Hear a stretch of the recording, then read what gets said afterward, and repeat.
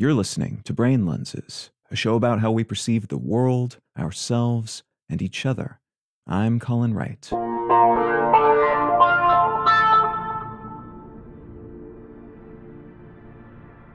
In psychology, self-discrepancy theory refers to a model for understanding how our self-perception can spark or amplify various sorts of vulnerabilities, emotional responses, and even lifelong internal turmoil. This framework is predicated on the idea that we have three imagined selves. The actual self is our mental model of who we truly are, based on rational self-assessment, including our sense of who others think we are.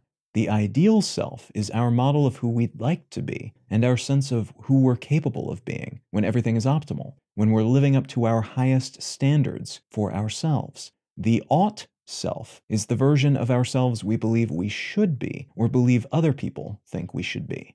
This theory posits that much of our psychological discord can be explained by conflicts between these self-perceptions, and that many of our motivations, especially, but not limited to, our motivations to change and grow, can also be traced back to these perceptions and conflicts between them. The original version of self-discrepancy theory was proposed in 1987, and that vanilla version was predicated on other models that were conceived of in the mid-20th century, like cognitive dissonance theory and imbalance theory, both of which orient around the idea that we're motivated by a general desire to bring balance to our sense of reality and self.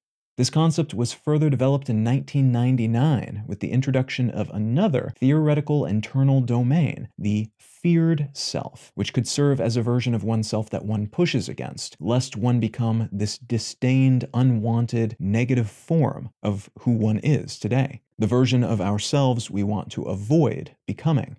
This concept has more recently been associated with several psychological states and problems, including broad issues like depression, but also more specific self-perception related conflicts like procrastination, which involves a dissonance between one's sense of where one is currently and where one would like to be. Procrastinating can be framed as a discrepancy between one's actual and ought selves, and a desire to avoid comparing the two for practical insights. Late 1990s research that sought to explain shame and guilt using this model by connecting emotional discomfort and internal discrepancies failed to do so. Other research from around the same time, which posited that there might be some validity in using this concept for self-exploration and self-understanding purposes, likewise failed to show any solid connection between internal discrepancies and specific negative emotional states. That said, like many frameworks that can't be used diagnostically, this theory may serve as a method for better expressing or understanding various sorts of discomfort and dissatisfaction that are otherwise tricky to pinpoint, discuss, or think about in a practical way.